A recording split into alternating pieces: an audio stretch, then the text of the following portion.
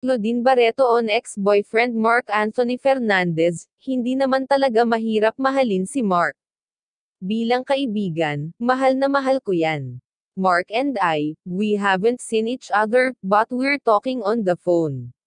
Marami kaming napag-usapan about our past, about this movie. Love is Lovelier the second time around.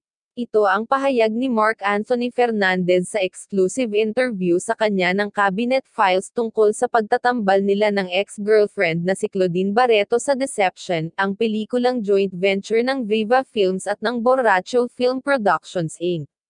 Sa ginanap na story conference ng Deception nitong Lunes ng hapon, June 7, ang "Love is Lovelier the second time around" statement ni Mark ang isa sa mga itinanong kay Claudine.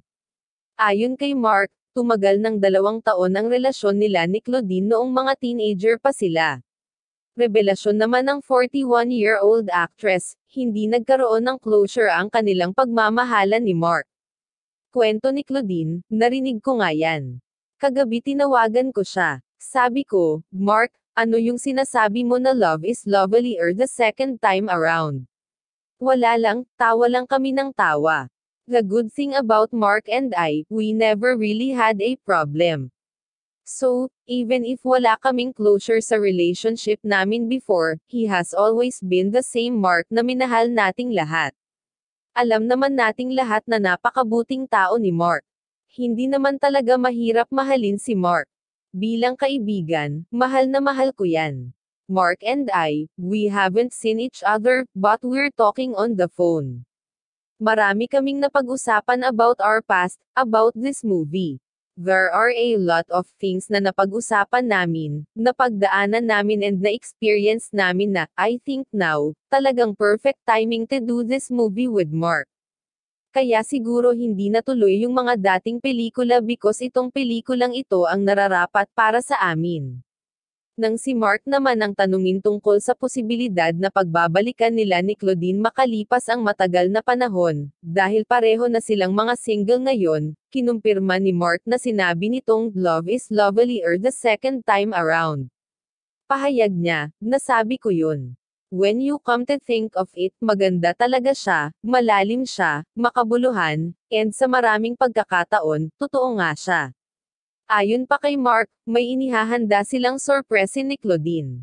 Basta surprise. May mga surprise kami ni Boss Clau sa inyo. May gagawin si Miss Clau na ikakikilig nyo. Sisimulan ang shooting ng Deception sa June 10 sa Angeles City, Pampanga. Dito pa lamang magkikita ng personal sina Mark at Claudine dahil hanggang pag-uusap lamang sa telepono ang komunikasyon nila. 26 na taon na ang nakalilipas mula nang magtambol sina Mark at Claudine sa Mangarap Ka, ang 1995 film ng Star Cinema. Pero nagkasama sila noong August 2010 sa Claudine, ang dating drama anthology ng aktres sa GMA7. Matagal nang balak pagsamahin ang dalawa sa isang movie project pero hindi ito natuloy kaya excited si Claudine na muling makatrabaho ang kanyang ex-boyfriend. Pahayag ng aktres, first of all, I said yes to this project because it's different, the story is different. It's not a Filipino movie that you usually get to watch and also. This is directed by Direk Joel Lamangan, he's very close to my heart. Basta sinabing Joel Lamangan, hindi ako hihindi talaga. And also a reunion for Mark and I. Parang ang tagal-tagal nang pinagpaplanuhan yung reunion na to, ngayon lang talaga nangyari. Tinanggap ko talaga yung film. At the same time also to support Borracho Films, which my best friend, si Attorney Ferdinand Topacio, is producer. I'm really excited kasi if you read yung storyline namin, ibang-iba talaga siya. Hindi nilinlang ni Claudine ang sarili at ang kanyang mga tagahanga nang aminin niya ang panghihinayang sa matagal na panahong hindi siya aktibo sa entertainment industry.